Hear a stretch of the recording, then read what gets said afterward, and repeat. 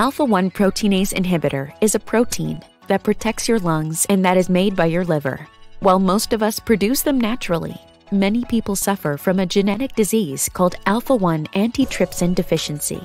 The disease is known to cause cirrhosis, which is damage to your liver, and can lead to a type of chronic obstructive pulmonary disease called emphysema, which is a breakdown of lung tissues.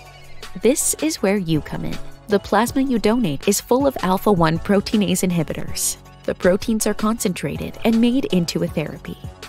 When given to patients, the medicine made by the inhibitors helps replace the proteins when the body does not produce enough. With your donation, you help them lead a better, more full life.